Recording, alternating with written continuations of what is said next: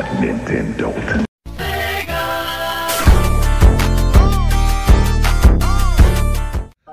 Look, guys, it's here finally.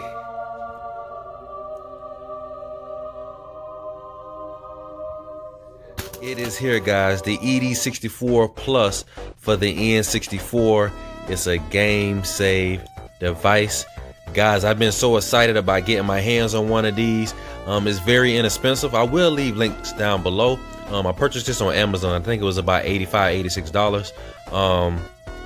I'm very excited to use it. Like I said, this unit is very, very inexpensive compared to the EverDrive. Those things are like $300, I believe, or whatever. So I'm gonna go ahead and test this one out and see how it works. If you turn this way, it have the micro SD card is already installed. I believe it come with some games or whatever. So on the top you have your N and your P. Your P is for PAL, and the N is for the NTSC. So you can switch it to whatever region you're in, or whatever region your N64 is, I should say. And yeah, so let's go ahead and try this thing on out. Also, guys, before I get this thing up and running, I am going to be using a Retrobit N64 controller. These are some awesome controllers. This one, as you can see, is still in the box, but no worry, because I have this one already ready to go. Now, let me show you guys this compared to the original. Here's the original by Nintendo. Now, these analogs right here are notorious for breaking. So here at one of my local stores, they actually will replace these with the aftermarket analog that's supposed to be a lot better. So here's the comparison. As you can see, it's a lot smaller. The analog on the Retrobit is here on the left. Of course, it's centered. D-pad is on the left here on the original, and the D-pad is actually centered. Other than that, the button layout is about the same. The start button has been moved up instead of more centered. Turning to the, let's go to the top. You got your L and R buttons, and then you have your slot for your memory pack or your rumble pack. Your Z buttons in the back on the original. Coming over here, you have two Z buttons. You have L and R, then you have Z here, then you have Z there. Hopefully you guys can see that. And of course, in the back, you have your slot for your memory or your rumble pack. So that's it with that, guys. So let's go ahead and remove our Mario 64. I love that game, one of my favorites. And let's go ahead and replace it with the Ed64. Alright, guys, we have it in there. We have it on the N setting on the top. This is going to be our first boot. Let's see what happens. Wow, that was a very fast boot, guys. So yes, guys, it looked like they have the full collection of N64 games already preloaded. Like I said, I did add a few games that wasn't on here, but for the most part, they have them all. So you should be okay in that department.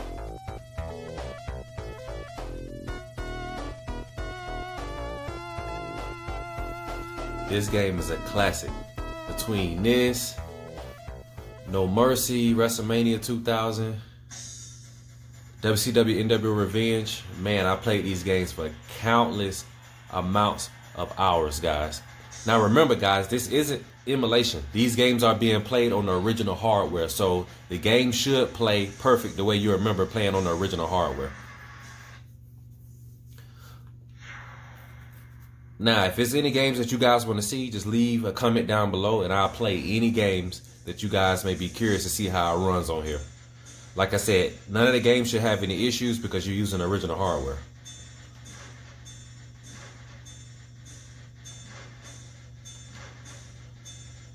It's nothing like the Attitude Era, guys. I love this game. There's Stone Cold, The Rock.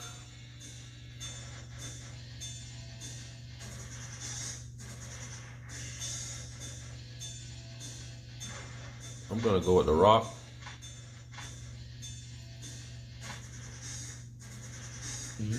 And we are going to go up against,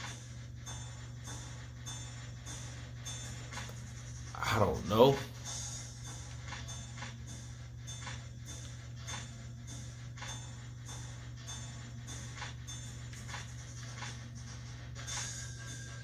Mr. McMahon, why not? Oh yeah, if you want to interfere, go ahead. We're gonna turn the interference on. Time limit 30 minutes. We'll be done by then. Bloodshed.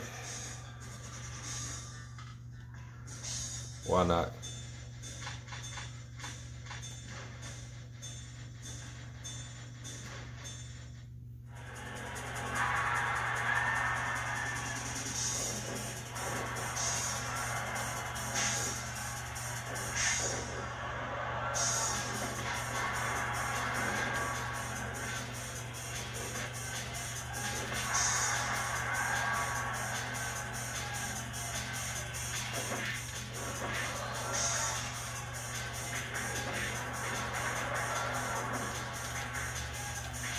These games wasn't hard at all, so.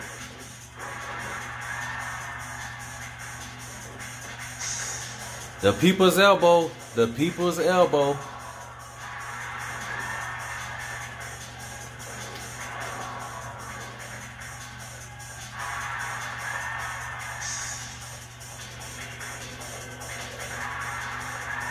All right, guys. This is it.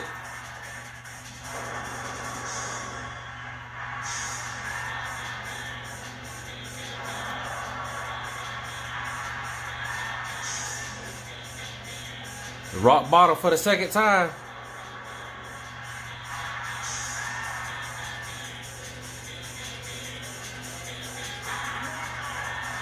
That's it, guys.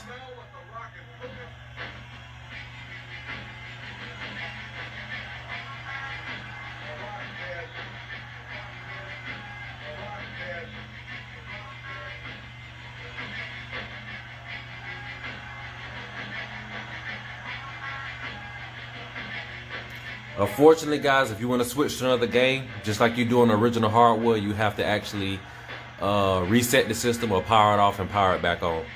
There's no shortcut or anything to get back to the main menu with the list of games. This game already runs like under 30 frames per second, and it's maybe like 5 to 10 frames per second whenever you try emulation a lot of times. So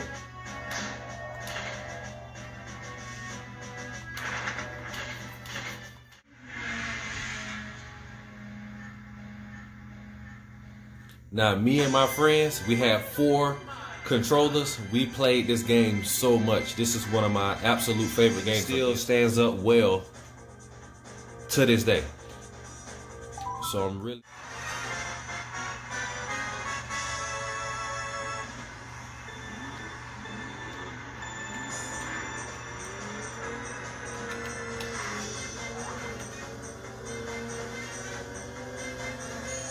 All right.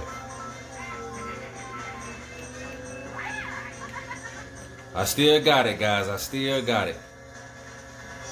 Like I said, I hope the video quality is good. I'm actually going to order a capture card here soon. But right now, we have to work with what we have.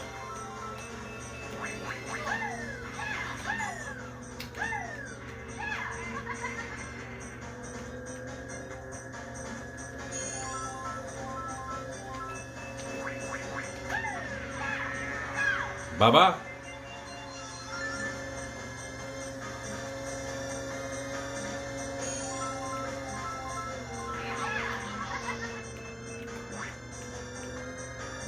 Like I said, the retro bit controller takes a little time to get used to it because the layout is a little different, but I definitely like the feel of it. It feels a lot more modern compared to the N64, which that was such a weird design, but it worked for the time, so.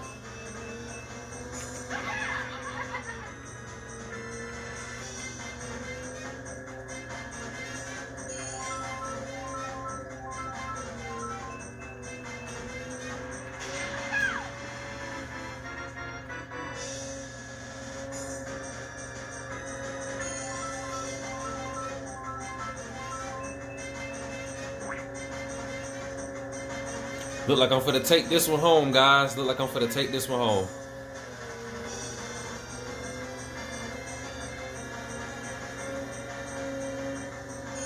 Maybe. Yeah, I think it's a wrap. It should be a wrap. I have a star, so.